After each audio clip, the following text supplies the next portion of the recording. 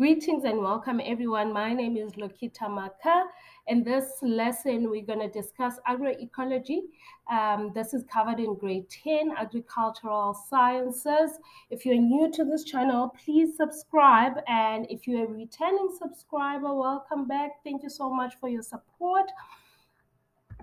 So when we're talking about ecology, we're talking about the study of the relationships between living things and their physical environment. Now, this environment we refer to as the ecosystem. Therefore, when we're talking about the ecosystem, we're talking about the biological community of interacting organisms and their physical environment. So this means that the ecosystem will consist of living things as well as non-living things. Now, ecology considers organisms at an individual, population, community, ecosystem, as well as biosphere level. So it considers it at 5 different levels. Now, with the first level, which is the lowest level of organization, which we call the individual level, or the organism level. Now, this includes both unicellular and multicellular. So here we're only referring about that individual species, right? Then now when these group of individuals come together, live together within a particular area, then we refer to them as population. But this only applies to individuals of a single species, that is 5 lions living together, then we will refer to them as population.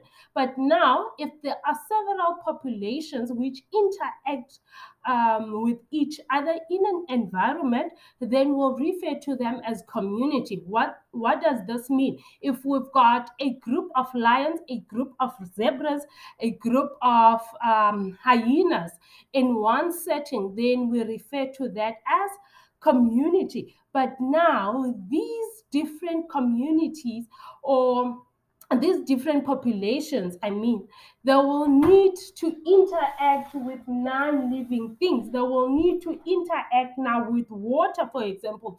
They will need to interact with sunlight. And now where there is this interaction between living things as well as non-living things, then we refer to it as a ecosystem.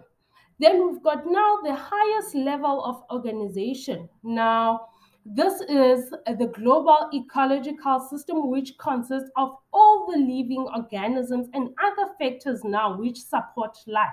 This will include the atmosphere. This will include the oceans and everything now that forms part of the Earth's crust. Then what will happen is, in different parts of the world, we will have different climates, and these climates now will further divide the land into smaller environments, and these environments, we call them biomes. So biomes are areas that have similar types of plants and animals. For instance, we've got forests. Now, these are ecological regions which are mainly covered with tall trees that grow closely together. Then we've got a tundra biome, which is an ecological region where low temperatures and short growing seasons prevent plants from growing. Then we've got a savanna biome, which is made up of grassy ground layer and upper layer of small and widely spread trees. Then we've got a semi-desert area, which is a very dry region where most of the plants are small bushes and grasses. Then we've got grasslands, which basically these are mainly covered in grass. Then we've got a desert. Now this ecological region is very dry. It has low rainfall, and now what does this mean? It means that there will be only few plants to grow. So these are 6 main biomes around the world. They are the 6 main biomes. Okay. Now, the ecosystem is divided into two components, abiotic components as well as biotic components. So when we're talking about abiotic components, we're talking about non-living things. And when we're talking about biotic components, we're talking about living things. So these are organisms that have life. So let's start with abiotic components. Now, these are non-living things we find in the ecosystem, and they influence which plants will grow in that particular region. And most biotic factors are dependent to abiotic factors. Now, we're going to look at three components. We will look at physiographic components. We will look at climatic components. We will also look at edaphic or soil components. Right.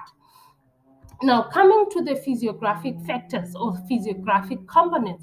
So these refer to the appearance of the land, be it rivers, hills, valleys, or mountains. Right. So now this appearance is determined by three things: by the slope, by the aspect, as well as by the altitude. And these three influence plant growth because they affect the climate. So looking at the slope, now we are talking about the steepness of the land. So this is basically the measure of the steepness of the land. Now, the steeper the slope, the more runoff. What does this mean? It means that when there is heavy rain, water doesn't enter the soil, so it will run down the slope, right? Now, steeper slopes support less plant growth, meaning that there will be less plants growing in that region. So there are three main types of slopes. We've got flat land, we've got gentle slope, then we've got steep slope. Then we've got aspect. So this is basically the direction in which the slope faces. So this has to do now with the sun. And then we've got altitude. This is the height above sea level. So the altitude can cause climate to change over very short distances. Then coming to climatic factors. Now, if we look at sunlight, for example, plants need sunlight to photosynthesize. So this is one of the important abiotic components, because without sunlight, then it means that some of the plants or most of the plants will not photosynthesize, and then now most of the animals will therefore be deprived of food. Right? So there is a relationship there. Then when we look at temperature, this is basically how hot or how cold the air is. Now, the temperature will decrease as we move from the equator towards the poles. Now, this will affect the plant and animal life. Then we've got rainfall, which plays a huge role. Precipitation plays a huge role in both plant and animal life, as well as wind as well. Then we've got edaphic factors or soil factors. So we're going to look at soil type, soil texture, soil depth, soil water, as well as soil fertility. So if we're talking about soil fertility, what happens there is fertile soil contains many nutrients and support plant growth. So that's why most people, if they have infertile soil, then they will apply fertilizers which will fertilize the soil, and then now in return it will increase the yields, right? Now, when we're talking about poor soil now, this soil will lack nutrients, and then it won't support plant growth. That's when now we will need to fertilize the soil. Then we've got soil texture. Soil is divided into various textures. Then soil color, this also has an influence in the type of plants are grown in that region. Then another important aspect is the soil depth. Then we've got soil water, which refers to water holding capacity. So these are 5 different edaphic factors that may influence plant growth in that particular region. Then we look at biotic components. Now, these are living things in an ecosystem, right?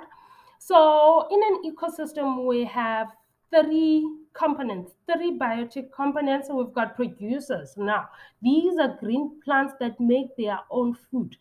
During photosynthesis, plants change carbon dioxide, they change water and nutrients into oxygen and carbohydrates. And all this happens in the presence of sunlight. Then we have consumers. Now, organisms that cannot make their own food and eat other organisms are referred to as consumers. So they consume on other organisms. Then these are further divided into 3. They are divided into herbivores, which feed on plants, mainly on plants, then carnivores, which feed on other animals, and then we've got omnivores, which feed on both plants and animals. Then we've got decomposers. Now, decomposers break down dead plant and animal matter through decay. So now what will happen in this process? It means that now, after these dead plants and animals are broken down, or they after they decay, then the minerals will be returned back to the soil. Right. So that is the relationship there. Then I also want us to look at the interactions now in an ecosystem. So energy will flow from one living thing to another in an ecosystem. And also, now, one of the important things that we need to note is that the sun, which is a non living thing, is the main source of energy. Now, plants, which are living things, will change sun's energy into chemical energy in the form of carbohydrates. And now, these animals will then eat plants and then absorb the energy. Then, this energy now is passed from one living thing to the next.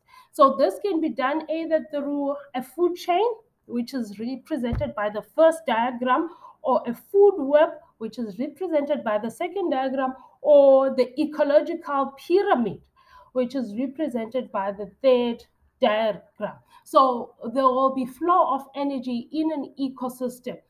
Therefore, this means that there is interactions in the ecosystem from non-living things to living things and back to non-living things again. And not forgetting the decomposers, which play a huge role after these plants and animals die, because they decompose them and then return the nutrients back to the soil.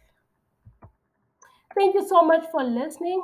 I hope you enjoyed the lesson. Please feel free to put your comments down below if there's any topic that you want me to include, whether it's grade 10 to grade 12 agricultural sciences or grade 8 to grade 9 natural sciences. Please feel free to let me know. I will gladly do that. Otherwise, that's it from me. Thank you so much. Asante sana.